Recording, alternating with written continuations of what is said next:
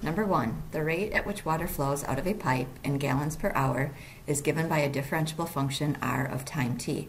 The table below shows the rate as measured every 4 hours for a 24-hour period.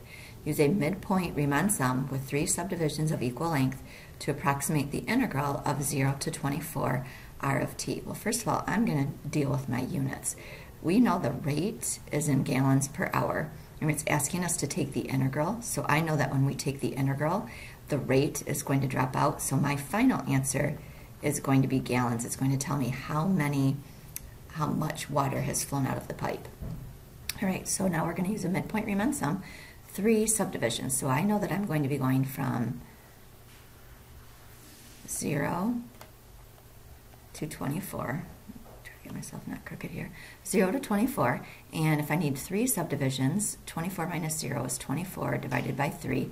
I'm going to go by 8s. So 8, 16, 24, I've got my subdivisions. All right, so now, since we are going by equal subdivisions, since I'm going by 8s, I can put an 8 on the outside, and then we want a midpoint sum. So between 0 and 8, the midpoint would be 4. So my y value there would be, or my r value there would be 9.4. And then between 8 and 16, 12 is my midpoint. So plus 10.4 would be my r value. And then between 16 and 24, 20 would be my midpoint, so 10.8 would be my r value. And if I just calculate that out, that will be 244.8, and we've already established that our units will be gallons. Okay, number 2, find the average value of sine cubed x on the interval pi over 2 to 2 pi over 3.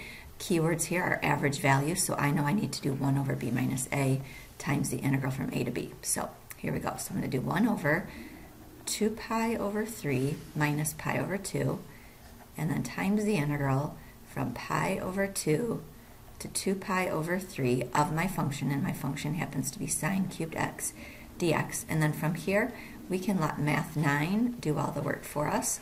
The caution I'm going to say on this one, when you plug this in for your function, just make sure it needs to be sine x. The cube does not go in parentheses with it. It goes on the outside. And you can either put parentheses, or I think if you don't put parentheses, it works out all right. And when you do that, you're going to get 0.875 as your answer. Number 3, do the following limits exist? Explain why or why not. So way back to chapter 1, I believe, for this one. Remember, for a limit to exist, the limit from the left has to equal the limit from the right. So I'm going to write the limit as x approaches c from the left must equal the limit as x approaches c from the right. We really don't care what's happening at that point. So if we're finding the limit as x approaches 0, so here's 0 right here as I'm coming in from the left. The y value that I am approaching is 2, so the limit as x approaches 0 from the left would equal 2. And as I'm coming in from the right, I'm approaching also a y value of 2, so my limit as x approaches 0 from the right side is also equal to. So it said, do the following limits exist?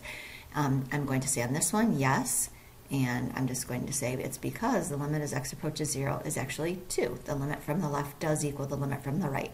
We do not care that there's a hole happening there. We just care what's happening from either side.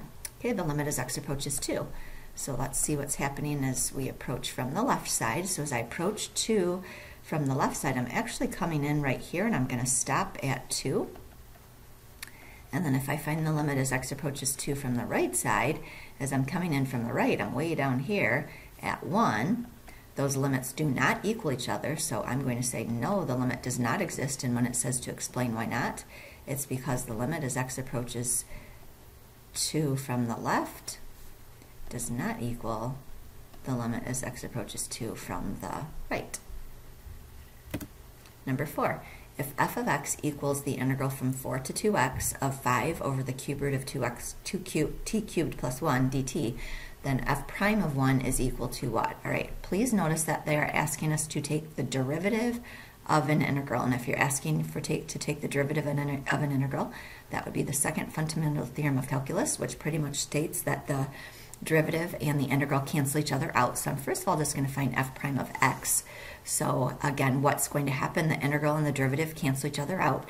However, we do need to change our variables. So we're going to, wherever we see a t, we're going to put a 2x.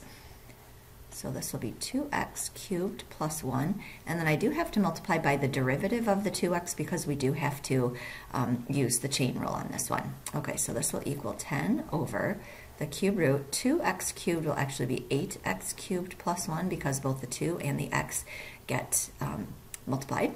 And then they asked us to find the derivative at 1. So if we're finding the derivative at 1, we're just now going to plug in 1 for our x value.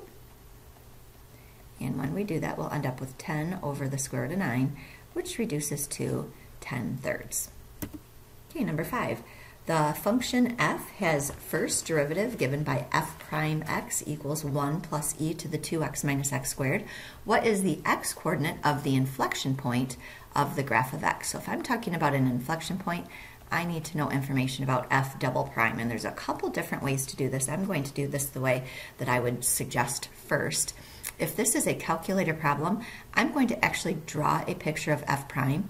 And if I draw a picture of f prime, we get to use our graphing calculator to do that. I get something that looks like that. Okay, and if I want a point of inflection, I would like to do an f double prime chart. Please keep in mind that this is f prime. If I want to go from f prime to f double prime, I'm going to be looking at the slopes. So if I'm looking at the slopes, notice the slopes are positive until I get to this spot right here. And if I find that spot, I can use a maximum. I found that it was at 1. So I notice the slopes are positive until I get to x equals 1, and then they're negative after that. And so once I do that, I can notice that at x equals 1, there is a point of inflection. Okay, another way, I might not work it out the whole way. We could actually take the derivative of this. This would be f double prime is equal to, the derivative of 1 is just 0. The derivative of e to the 2x minus x squared would be e to the 2x minus x squared times the derivative of the 2 minus x squared, which would be 2 minus 2x. And then from here, we would set our derivative equal to 0.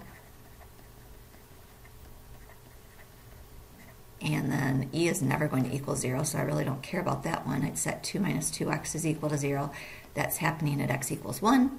And then if I did my f double prime chart, putting 1 on it, if I plugged, and e is always going to be a positive number, so if I plugged in 0 into the second part of the second derivative, I'd get a positive number, and if I plugged in something bigger than 1, I would get a negative number. Notice it gets us to the same spot. I would definitely suggest, if you have your calculator, to just use this method, because sometimes taking the derivative is a little bit tedious.